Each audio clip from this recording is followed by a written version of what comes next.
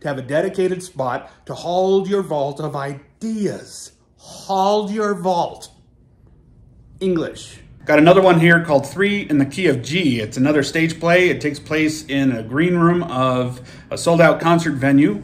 It says, after 15 years of fame, a children's musical act is breaking up because 2 of the 3 are looking to chase their original dreams. One wants to tour with his own material, while the other is teaming up with a promising new playwright to produce one of his musicals in Chicago, hoping to move the show to Broadway. Again, it's a premise that's kind of been done before, but depending on what you do with it and what's revealed in the adversity, it could be something original. How important it was to have a dedicated space. I can't speak today.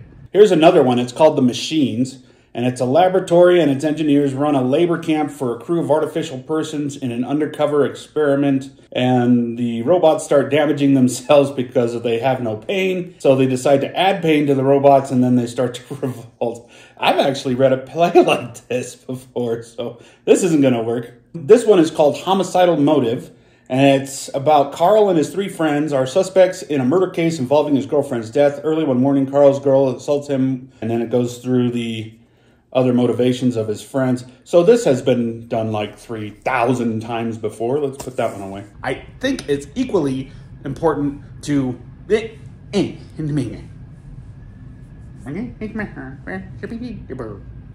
Here's a stage and screenplay idea I came up with called A Message Across.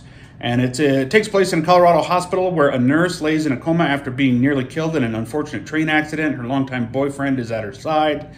The boyfriend starts getting calls while he's deciding whether or not to take her off life support from a radio psychic saying she's getting messages from Jackie from the other side, stating her accident was results of foul play. Yeah, this has been done before too. Glad I wasted my time reading it.